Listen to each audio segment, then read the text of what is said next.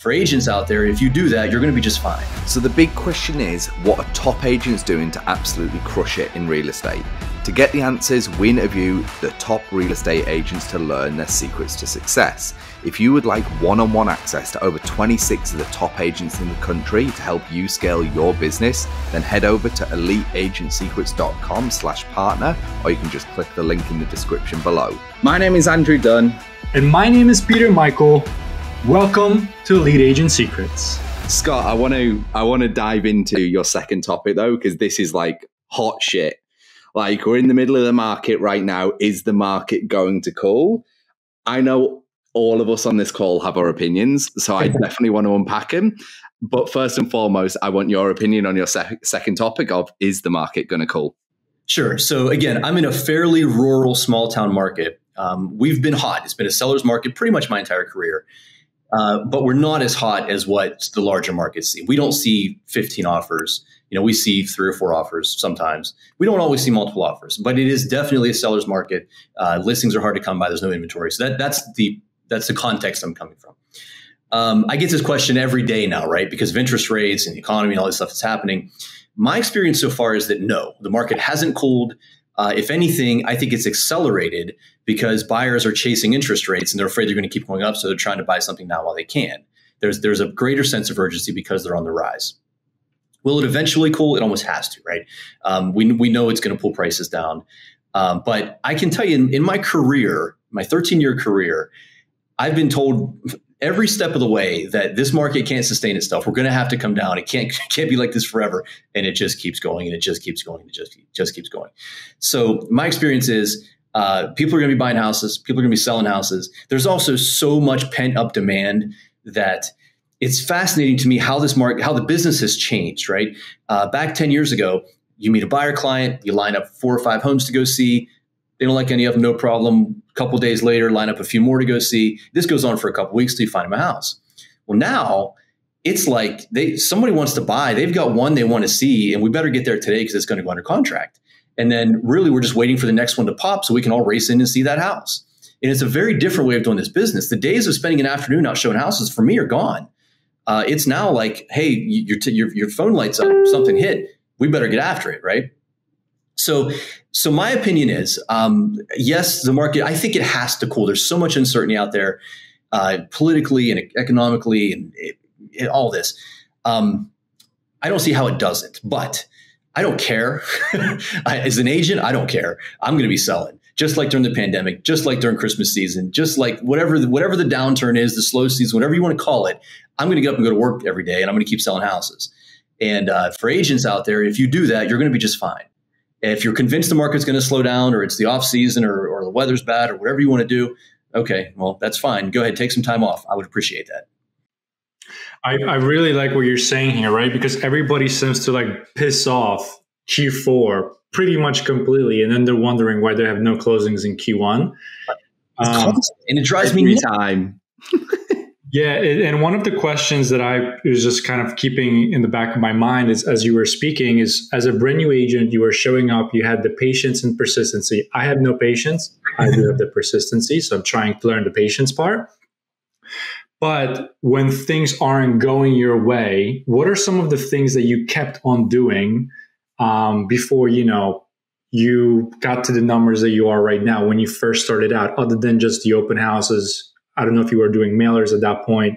When things kind of get slower, the market shifts, right? Like you said right now, perception is everything, right? Mm-hmm. So right now, everybody's saying the market slowed down. You're saying the market keeps going because people are actually rushing before the rates go up. I would agree with that, right? But that's perception. So we can either be optimistic or we can be pessimistic. So when things do quote unquote slow down for everybody else, what keeps you going? As opposed to, all the people that take a 3-month holiday. So maybe one answer to that is I've shifted several years ago to being primarily a listing agent. So I'm about 80-20 with sellers. And listing volume is different than buyer volume, right? We get listings because people die, people get relocated, people are moving up, they're moving down. And those moves tend to not be determined by market forces as much. I don't think anyway. When grandma dies, you got to sell the house. It doesn't matter what the market's doing. And so I guess I've tried for years to establish myself as the primary listing agent in the market. And so that's one way to insulate yourself from some of those downturns. And then there's always, I've been busy enough my entire career that if there's a little breathing space at some point, I got stuff I can catch up on. So like I talked about during the pandemic, I almost looked forward to it for a minute because I'm like, you know what, this is great. No one's in the office. It's quiet. I can really knock out some of this stuff I want to do. And it just didn't work because the business just came back so quickly. So on the one hand, I've not really had much of a downturn. I've never really had, say, a quarter where everything's slow or even a month. If I felt like, hey, so I typically run somewhere between 15 and 20 pendings at a given time. That number drops down to 5 or 6. And I start thinking, okay, this is odd. And what I do is I just start going to work. It's more, right? I just start returning more calls. I just crank it up a little bit. Maybe I do some farming or a little more social media, and it just comes back. It's just not that hard. When I was a contractor before I got into the business, we learned pretty quickly that if you just call people back and show up, you're going to get 80% of the jobs you bid because no one else shows up. And I think that kind of applies to what we do here too. If you just communicate and talk to people and work your deals and work your clients, you're going to be fine.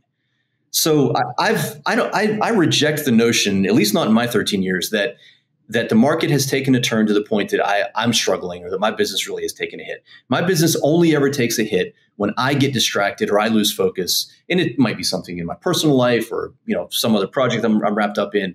But if I keep my head down at work, there's business out there. There's always going to be.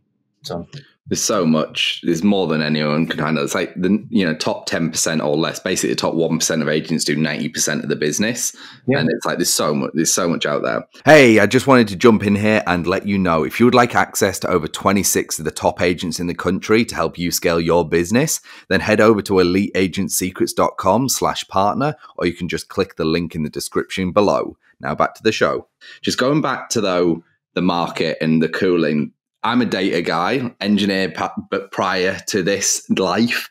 So I just look at statistics. So I look at stuff like birth rates, death rates, divorce rates are like the 3 main things that you look at. And it's like, well, more people are being born, less people are dying, and more people are getting divorced. More people that now need property. That isn't slowing down on any, less people are dying, still getting loads of people born, divorce rates are there, go look at the exact statistics. And that's where I draw my conclusions from. I agree. I think it's not going to be a hockey stick because the last 2 years have just been crazy. I think it's going to slow from a hockey stick, but in no world, and I'll be the first to admit I'm wrong if this is true, but in no world do I see the market collapsing or anything like that, because that would mean that the demand for the property goes, and there's still loads of people that don't have homes that need them, right? This is why in certain states and other people we've spoken to, where Washington is one of them where they've got the house prices of some of them is $800K for a new home buyer, has to have that to basically get into the market because it's just so expensive now because the properties have just skyrocketed. And it's well, is the government going to have to come up with a scheme to help support new first-time home buyers to get in because the property prices are inflated so much that they literally just can't afford it anymore? And I honestly think something like that's going to have to happen because the owners aren't going to arbitrarily decide to charge less. Sure. Right. So this is, again, I'll be the first to admit I'm wrong. My guess is going to be that it's either they're going to do nothing or there will be some type of intervention to help support specifically people at least trying to get on the property ladder. I think we've seen, and when we talk about economics, even just outside of the US, for Canada, for example, banning outside investors coming from buying all their market up.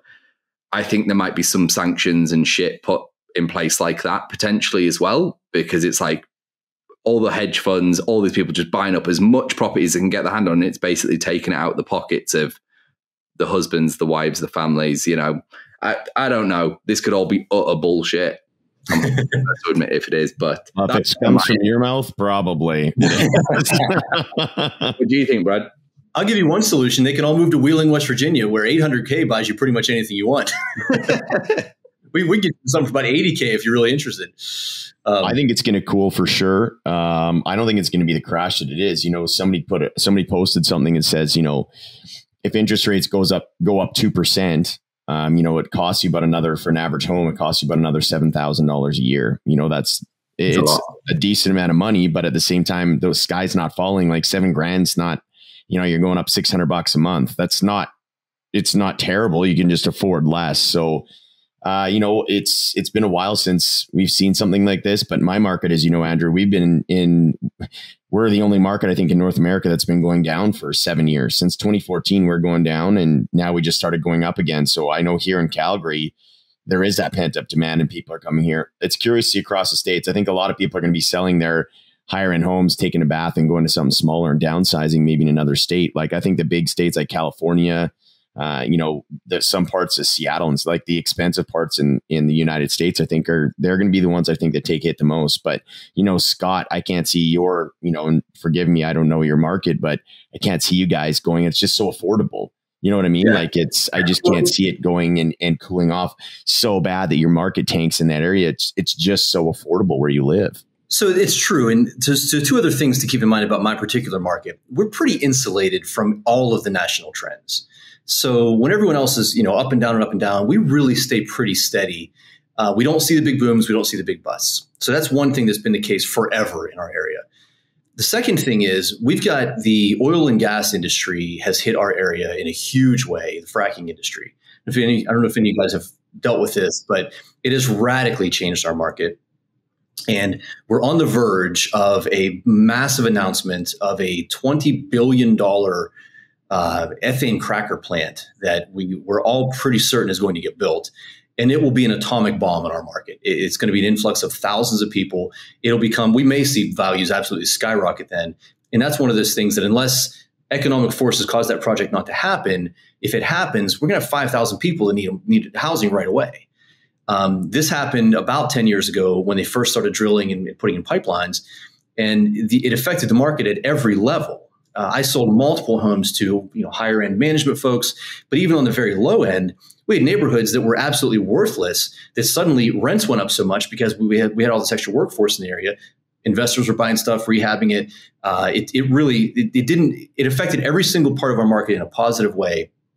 And if this plant happens, and we're like 95% sure it's going to, almost this whole conversation for me personally is somewhat moot because we're going to be fine. Like we're going to be around like idiots.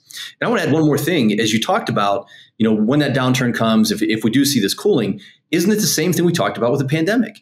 That those of us out here who are producing and working and cranking it out, what happens when the market cools is some of the other agents are going to fall off and we're going to be positioned to be just fine. We're going to take those deals. It's Darwinian. Real estate is totally Darwinian. It's like the best agents always win because they always put in the work, irrespective of what's going on. It's like they've just got blinkers on, like horse blinkers, and they're just like, I'm just going to sell homes, just sell homes, contact leads, sell homes. They don't concentrate on outside forces. And I think that's not even in real estate, that's in business in general. It's like the people that are successful, irrespective of economic change, climate, they're just like, I'm going to continue doing my shit and act like basically this isn't happening. Yeah. I think a lot of real estate agents that just got in the last 6 or 7 years when it's going gangbusters, they're going to be fucked because a lot of them don't have the proper work ethic to come in and see a shift. I coach agents and they're freaking out. I'm like, what? It's got like, what's the big change? But they just haven't seen even a change. It's always been like 7 years of going up or whatever it is. If that's what you're used to and all of a sudden there's a little blip in the radar, there's sheer panic for some people. I'm like, guys, it's cyclical. Just because you've never seen it, it's been a long time. So I think it's going to get rid of a lot of agents and they're just going to start freaking out and finding something else to do, which will be good for our industry, in my opinion. Yeah. I agree. I think so too. That's what 2008 did in a lot of ways as well, to mortgage especially. It just eradicated all the people that were like just here to make money, wasn't into it. It was just up and up. And then it was like, oh, this is actually career and a job, and then they all just went, fuck this, I'm going somewhere else, Thanks for listening to this episode. If you would like one-on-one access to over 26 of the top agents in the country to help you scale your business, then head over to eliteagentsecrets.com/partner, or you can just click the link in the description below.